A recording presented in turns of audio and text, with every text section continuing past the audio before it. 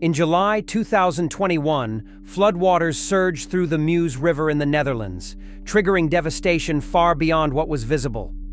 A new study published in Nature in July 2025, led by H.J. Barneveld and colleagues, reveals the true scale of what happened beneath the surface. Flow rates exploded from under 50 to over 3,300 cubic meters per second in just 2 days. But as water levels rose, a hidden weakness was exposed. Beneath a thin gravel armor lay ancient marine sands, fragile and unstable.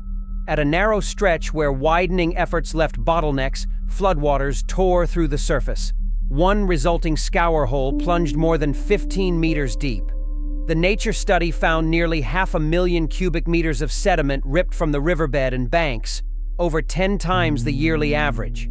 Pipelines were exposed, ferry crossings collapsed, damage ran into the millions. Models revealed erosion rates up to 5 times higher than during past floods, driven by human engineering and uplift from closed coal mines. The danger isn't isolated.